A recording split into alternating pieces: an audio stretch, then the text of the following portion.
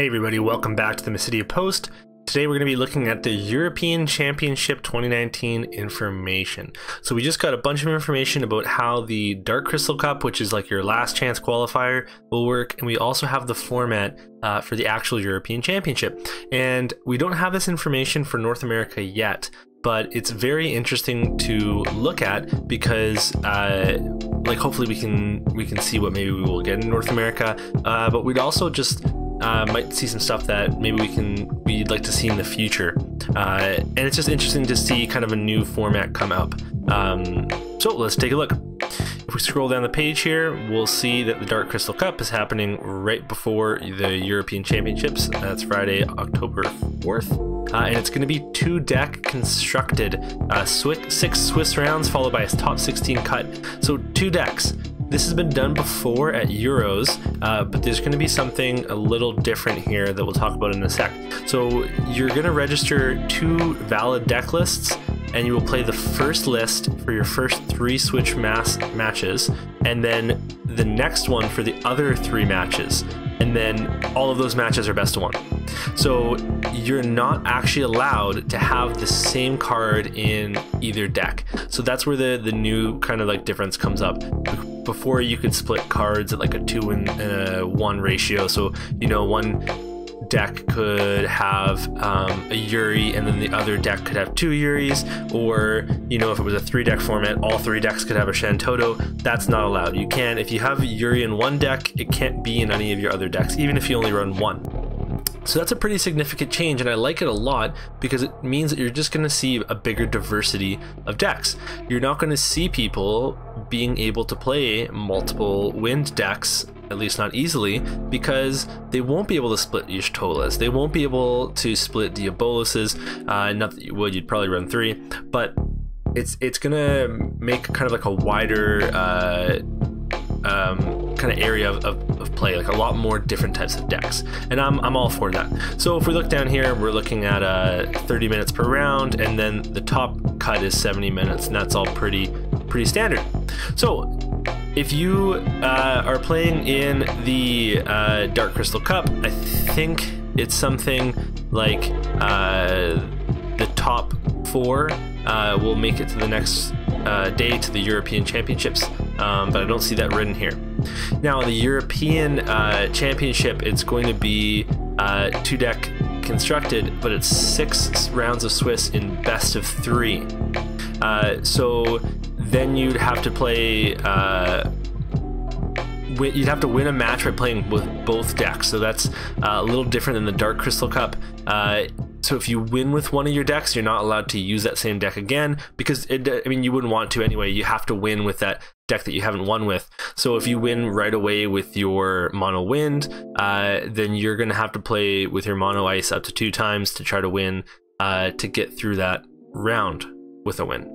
Okay, so then you'll make a top cut, and they'll do the same thing, except the top cut is double elimination knockout, which means you can lose a match and you can still be moving into the lower bracket of the tournament, and there's still chances for you to finish quite highly. Now I'm very familiar with double knockout from playing sports. Like it's pretty common for tournaments to be that way, but I don't think I've actually heard of that happening in a TCG, although I am relatively new to TCGs, so it's kind of interesting. It's going to be a lot of playing, but I mean, that's great for us watching the stream. We're going to be able to enjoy it quite a bit. Now, one of my favorite parts about the European Championship is that we have these side events. So during the Saturday, there's going to be 2 main side events in addition to plays on demand. So the 2 side events are triathlon and breaking the rules.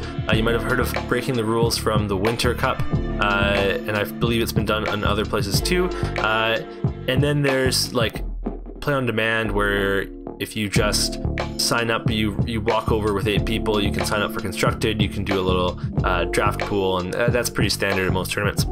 So for the triathlon, you have to prove your skills in 3 different phases. You'll have to play title, constructed, and draft. You'll play 6 rounds of Swiss, 3 title, 3 constructed, followed by top 8, which will be played in draft. So it looks pretty awesome. You have to register your deck list for constructed and title, and then you would play draft in the final, in the top cut, and they're going to do a 64 player cut. I think this is awesome. I'm really excited to see this event and hear about it. Obviously I'm not going to be there, but we'll probably hear all about it on Facebook. The second one is called Breaking the Rules. So in this format, you have to adapt every single round. Every round they're going to announce a rule that's valid for this round only. So backups produce 2 CP instead of 1 is the example that they give. And the tournament's going to be played in 6 rounds of Swiss without a top cut. That's also 64 players, $7 entry or £7 entry. And you have to just hand in, you still get to craft your deck. So you don't really know what the broken rules are going to be. So hopefully they apply so you can take advantage of them with your deck. So they also mentioned that the new starter deck is going to have is going to be legal for this tournament, which is pretty cool. So here's the day 2 for the European Championship. It shows the upper tree there, and if you make it to the lower tree, it seems like you can actually make your way all the way back up, which is pretty insane. I'm used to lower trees making it so you can come in 3rd at best, or lower, but I've never heard of a tree that like brings you back into 1st place contention, which is pretty crazy. You should note that if you're in the lower tree, you're playing more matches to get to the end. It's going to be a real gauntlet. And if we look at the lower tree, it also looks like it's going to have best of 1 until you get to these final brackets here before getting back to the upper tree. So during the Sunday, there's going to be even more side events, including title, Kings and Queens, and the Opus tournament. So in Kings and Queen constructed, you're going to sign up for the most appropriate category for the 2 tournaments. Both of them will be played in 6 rounds of Swiss and top cut, and you will play in teams of 2 based on your position within the top 8. So both players who end up in the top 8 for King and Queen Swiss will play together in the top cut as a team. Therefore, the top 8 will be played best of 3, while Kings play against Kings and Queens play against Queens. And if there's a draw, the 2 winners will play the deciding match. So who will be crowned as our FFTCG King and Queen on Sunday? That's kind of cool. Like, you're paired up with someone that did well on the first day, and then you're trying to get through the top cut together. Okay, so title tournament's pretty self-explanatory, and then the Opus tournament. Which Opus is best? Build the deck using only cards from 1 Opus and play in the tournament, and there's up to 6 rounds of Swiss and no top cut. Never heard of this before. It sounds kind of like a pain to build the deck for this, but I mean, honestly, it's looking really cool. So the top 3 of this event are going to qualify for this year's World Championship in LA, and of course that is going to be paid flight and accommodation, I believe. So what's significant about this Euros is that there's just so much support.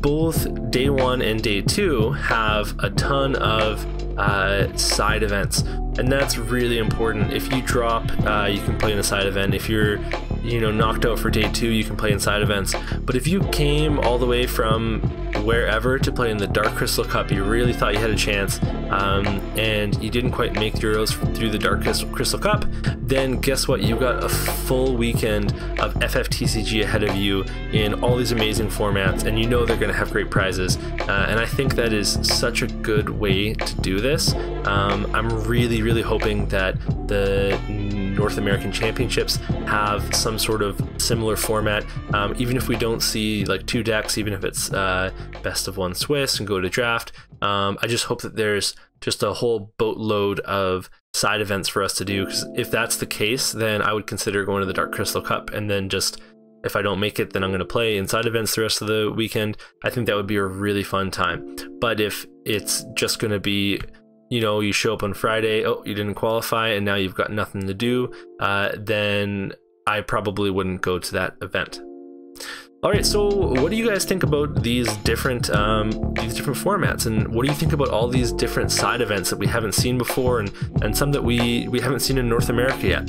Let me know in the comments below, and we'll see you next time, and hopefully we can get some North America updates soon. I'm sure we will. The North American Championships do happen a little bit later on than the European Championships, so we'll hear soon. Okay, see you next time. Thank you so much for watching. You can like and subscribe to support us further, and you can read the Mysidia Post articles at themysidiapost.com. You can also check out our Patreon if you want to support us more. And if you need FFTCG singles, then look no further than Cards of Ivalice. They've got great deals and prices. Check them out. Finally, I'd like to thank FF Decks for creating the best website for creating your Final Fantasy trading card game decks. They've also got a Patreon, so make sure you go check them out. They work so hard for the community, so let's pay them back. See you next time.